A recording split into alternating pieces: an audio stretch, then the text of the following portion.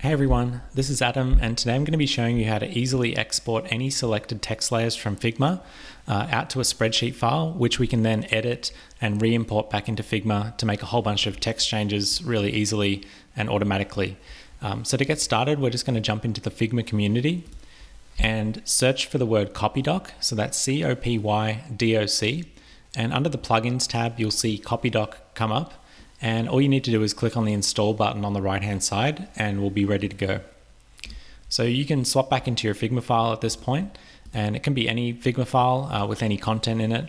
I'm just going to go ahead and run the plugin that we just installed by right clicking anywhere, going down to plugins and clicking on CopyDoc. And that's just going to fire up the plugin we just installed a moment ago. So for today's tutorial, I'm only going to be focusing on this bottom feature called Quick Export Selected Text Layers. And this feature differs from another feature that I've covered in other tutorials, which is this feature up here called Export Figma Text Layers. And this feature is different because it centers around entire Figma frames. So if you know you want to export a whole bunch of Figma frames out to a file and make changes to them and re-import them in bulk, that's a really good option. But if you only need to export certain parts of a design or certain parts of a single frame, this option that we're covering today is going to be an option that's much more suited to what you're after. So to get started, all we need to do is find the part of the design that we want to export. So in this case, I'm going to export this cast frame. So this frame contains, as we can see on the left here, a bunch of text layers. So we've got a heading layer, this other layer here, and then a bunch of nested text layers too.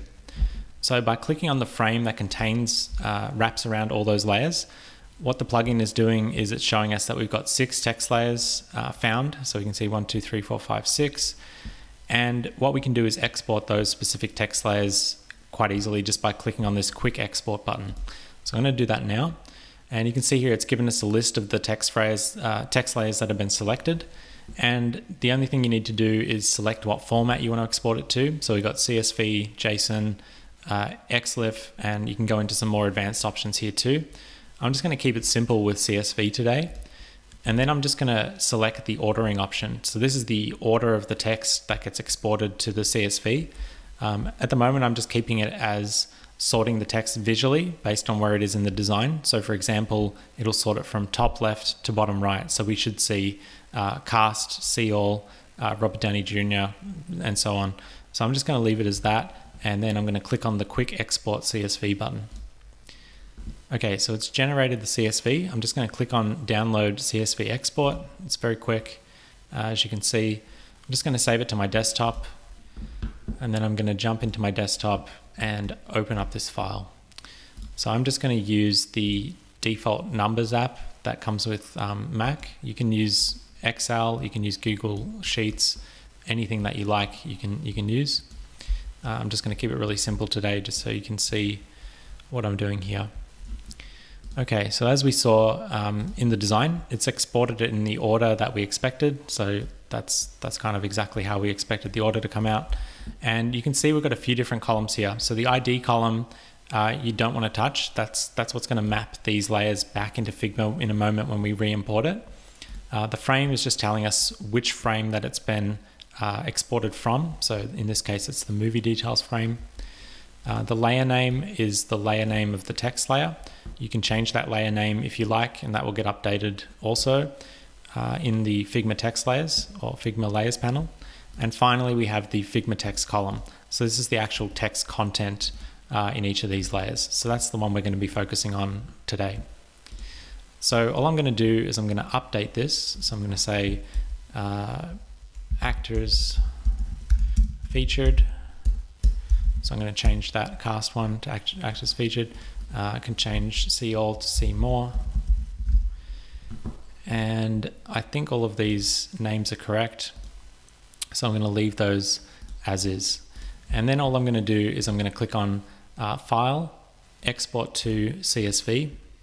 I'm going to select CSV, select Unicode UTF-8, and go Next. And then I'm just going to save it as updated on my desktop. So I'm going to close that Numbers app off now.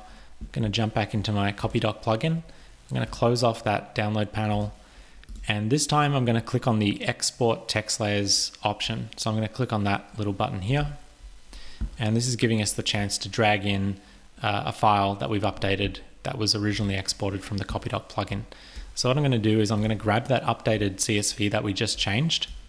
I'm going to drag that in to the plugin into this little drag and drop window. And you can see here that it's loaded up the CSV file, and it's telling us that it's detected 2 text changes since we exported the file. So you can see that it's detected we've changed cast to act as featured and see all to see more. So I'm happy with both of those. If you only want to import certain ones, you just uncheck any of the ones you don't want to update. If you're unsure of where the text is being changed, all you need to do is click on this little text icon, and that will immediately select it and zoom into it on the Figma canvas. So if you're a bit unsure, that's just a really good way to double check. In my case, I'm happy with these changes, so I'm just going to go ahead and click on Update Figma Text Layers, this button here. So I'm going to click that now. And you can see here that it says it's updated 2 Figma text layers. And as we'd expect, it's made those 2 changes that we made in our spreadsheet just a minute ago. And as you can see, none of the other text has been updated. That's all been left alone. Just these 2 changes have been made. So that's a really nice way of updating certain components or certain layers within a larger frame or within a larger context. And this can be really useful for things like microcopy, or for example, these buttons, you could export those.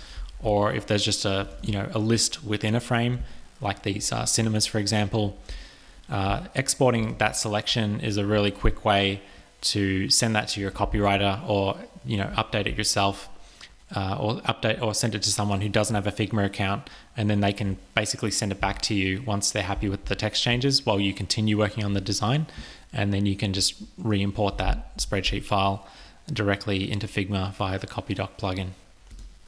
So that's basically it for today. You can use this example in your own designs. You can select multiple layers. So if you wanted to select both of these layers, we can easily do that. So I'll just quickly show you what that looks like. So you can see here that we've got both of these selected, and now storyline is also showing up.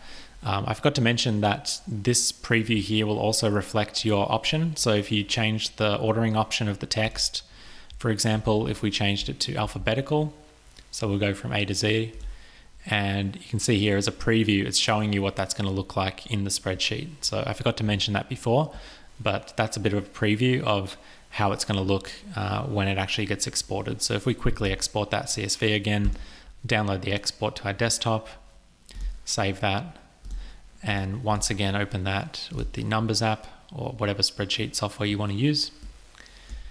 You can see here this time it's exported those 2 extra layers, the storyline layer and the description.